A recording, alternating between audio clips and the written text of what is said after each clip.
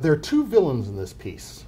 First one is human, Dr. Charles Smith. The second one, though, is the system. I mean, there's more than, if you know, in that first category of Charles Smith, there's more than just Charles Smith. It took a lot of people to make these miscarriages of justice happen. Charles Smith is kind of the through line. No one played as large a role as he did in all of these different cases, but in each individual case there was a lot of players involved in making it happen. But yeah, the reason why it lasted as long as it did was because he worked in a system. He worked for people who believed in him, you know, in the end wrongly believed in him, and when the signs started to show that perhaps they should be concerned about the work that he was doing, they, you know, actively protected him, you know, and it took a long time. There was early signs. I mean, there was a case, there was a criminal case that was settled in 1991, a full 10 years before, you know, it finally came to light, before they finally decided that they were going to take a deeper look into some of the work that Charles Smith was doing. And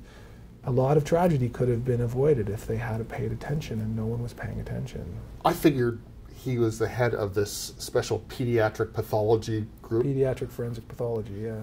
It sounded very impressive. I thought, wow, he must have an incredible background in both pediatrics and pathology. And then I find out, not so much. No, he had no training. I mean, no specialized training or certification in forensic pathology. At the time, you couldn't get training or certification in forensic pathology in Canada. So that's something that was a problem that was recognized and has since been rectified. But at the, you know, there was lots of forensic pathologists in Canada. They just couldn't get certified in Canada. They had to go to the States or the UK, and Charles Smith never took that step. And even on the pediatric side, you know, working with children, pathology in children, he didn't get certified until 1999. I mean, he started doing autopsies. He started his career in 1980. So it was very, very late in the game before he even got certified on that side of it. And you put the two of them together, and really, he ran this Ontario Pediatric Forensic Pathology Unit at the Hospital for Sick Children in Toronto, and he was the guy. I mean, he was the most important person in Ontario when it came to child deaths and trying to figure out why children were dying when there was suspicious circumstances, and really one of the top voices, one of the top people in the country. Tell me about the connection between the Susan Nellis sick children's trial and Think Dirty. Susan Nellis was the nurse that worked at the Hospital for Sick Children in the early 80s, and there was a number of children that died under, it seemed like, I mean, it's a hospital for sick children, so sick children are going to die, sadly. But after some time, they felt that some of these deaths were suspicious, and they came to believe that someone was poisoning the children on the ward, and Susan was eventually charged. You know, the case against her fell apart, but people were very concerned that there was a serial killer operating in the hospital, and they had a judicial inquiry afterwards, and the commissioner of the inquiry, you know, he really went out.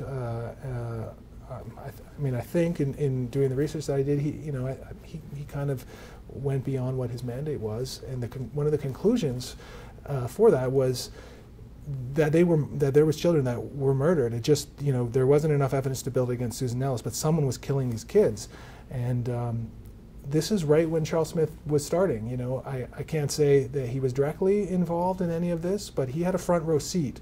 I think Dirty was a memo, like literally that was the name of the memo. I think it was Memorandum 631, if I remember correctly. But the message from it was, we need people involved in death investigations to be hyper vigilant and hyper aggressive in their investigations. Literally think dirty, assume the worst until proven otherwise. And Nellis, I think, was likely an influence early on in Smith's career. Around the 90s, there was other cases that were missed or were nearly missed. The most high profile one of those would be Tammy Homolka, Carla Homolka's younger sister, who was originally, it was ruled a natural death. She had accidentally vomited, and it wasn't until much later, after Carla and her husband Paul Bernardo were arrested for later murders, that they went back and looked at that case and realized that actually she had been drugged and sexually assaulted by Carla and Paul, and the feeling within the coroner system was that if they had have got that right the first time, that they wouldn't have been free to do these later crimes. And so that, I think that and some other cases similarly, close calls, where things were almost missed, really motivated the chief coroner at the time to pressure and press upon people involved in death investigations to really go for it. Of course, the danger, and that sentiment makes sense. You want people to be hypervigilant. We don't want people to get, if parents are killing their children, I want those parents to be held accountable.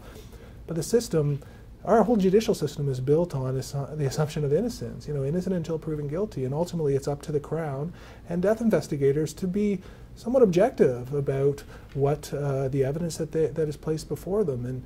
And Charles Smith, he was incompetent, as we just discussed. He didn't have the proper training, and he didn't understand what his role was. He didn't understand that he was supposed to be objective, that he wasn't supposed to take a side, and he really did see himself as an arm of the prosecution to build a case against people, and he let circumstantial evidence to color the forensic evidence that he found in the autopsies. Has the system at least been fixed? Has it had a slap? The coroner system is in better shape. It's not perfect, but the issues that Charles Smith, these cases illustrate, can still happen in the system. And that's because the system is made up of people, and people are ultimately fallible.